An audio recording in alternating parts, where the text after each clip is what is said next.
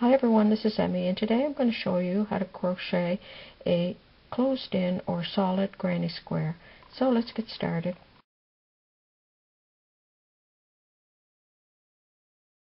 Start with a slip knot.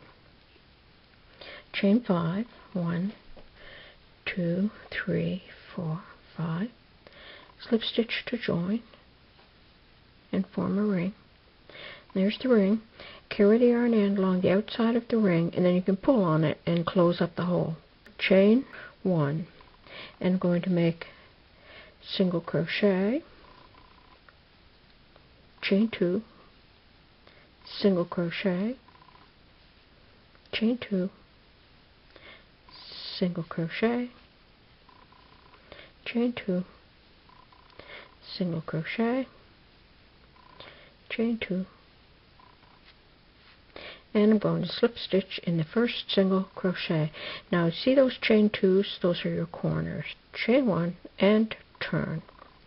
In this corner stitch I'm going to make 3 single crochet. 1, 2, and 3.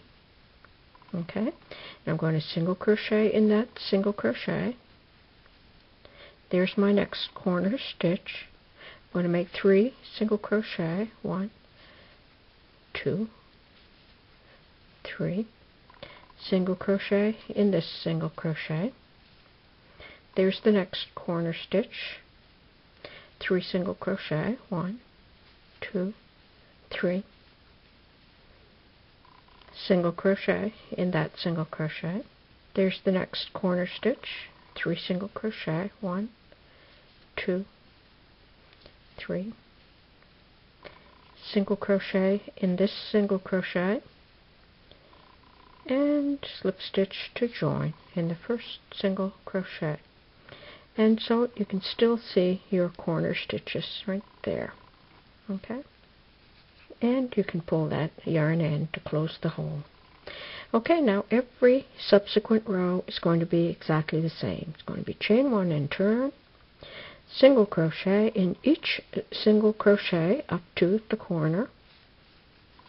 And the corner is the center of that 3 single crochet. We'll make 3 single crochet in the corner. 1, 2, and 3. Single crochet in every stitch up to the center. Single crochet, single crochet, single crochet, and there's the center stitch of those 3. Make 3 single crochet. 1, 2, 3. Single crochet in each stitch up to the next corner. And there's the corner stitch. 3 single crochet. 1, 2, 3. Single crochet up to the next corner stitch. And 3 single crochet, and that was the single crochet for that stitch. Slip stitch to join. Okay, so that's the same for every subsequent row. Chain 1 and turn, single crochet up to the corner, make 3 single crochet in the corner, single crochet to the next corner, make 3 single crochet across, 3 single crochet, single crochet across, 3 single crochet, and slip stitch to join. And then you'll have a closed-in granny square like this.